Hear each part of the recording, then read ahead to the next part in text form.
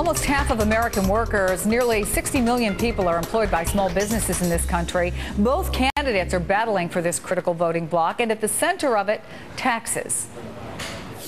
And I've indicated as well that contrary to what the Democrats are saying, I'm not going to increase the tax burden on middle-income families. It would absolutely be wrong to do that. Listen, you got to do the math, because when my opponents were asked about it today, they couldn't. It was like 2 + 1 = 5. That's not bold leadership, that's bad math. That gets a failing grade. Jared Bernstein is a senior fellow at the Center on Budget and Policy Priorities and the former chief economist to Vice President Biden and an MSNBC contributor. Steve Caldeira is the president and CEO of the International Franchise Association. Good to see both of you this morning. And Jared, let me start with you. What does the president say to small business owners whose taxes they say would go up, and that's going to, they say, force them to cut jobs or stifle hiring? Well, the tax claim is essentially false, because the only tax increase the president has proposed is for households above $250,000. Now, there are some businesses who claim their business receipts on their personal income tax, but they're the top 3% of small businesses. So for 97%, that's not the case, and that top 3 tend to be doctors, lawyers, private equity funds, to pull one out of the air, tend to be very high-end businesses. I think the argument here, whether it's the president or Governor Romney, is what do small businesses need to succeed? And Steve is very good on this. We're talking about infrastructure. We're talking about a stable tax base. We're talking about an educated workforce. We're talking about credit markets. I think that's really the way to evaluate the two different platforms here. Is there a broader picture here, Steve? Look, 80% of our members are LLCs, they're S-corps, they're pass-through entities. What does that mean for people out there who don't own small businesses? Well, they pass their income through their business. They file their income through their personal tax returns, and so you got 80% of small business owners that are sitting that have to pay taxes.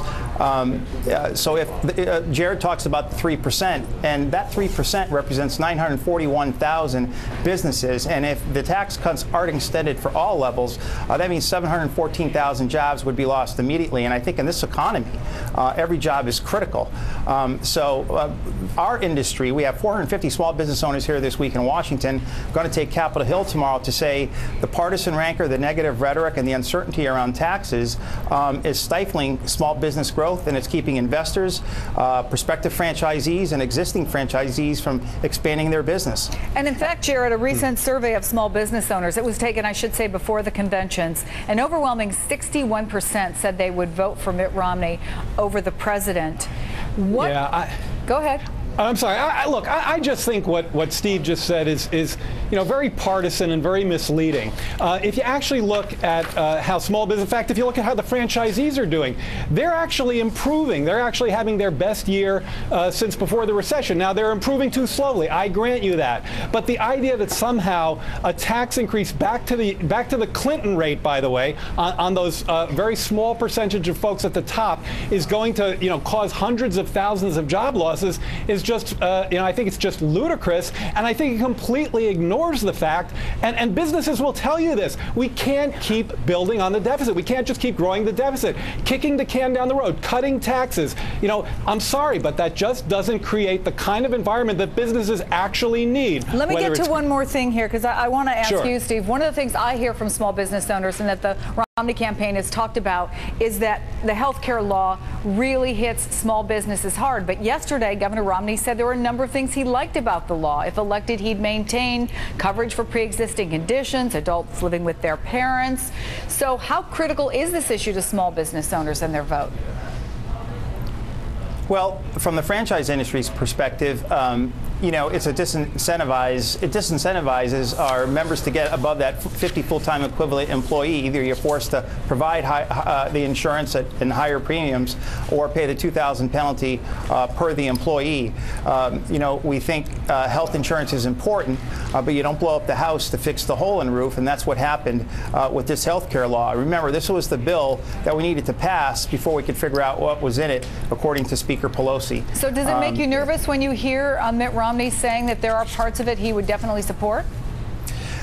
Look, I think we need to look in totality about the best way to approach comprehensive tax reform. What are the good elements of the health care law? What are the things that are really going to take away from small business communities' growth moving forward? You know, we're looking at 8.1% employment. It went down, but that's because 368,000 people dropped out of the workforce. You're looking at 23 million unemployed. And look at the 15% are underemployed. So, you know, this has been a very difficult environment for the small business community. There are not 23 million unemployed people. There's about 12 million. So let's get that straight. And unfortunately, we're out of time, gentlemen. I hope maybe we can continue this another time. Jared Bernstein, great to see you. Steve Caldeira, nice to see you. Thank you so much for coming on.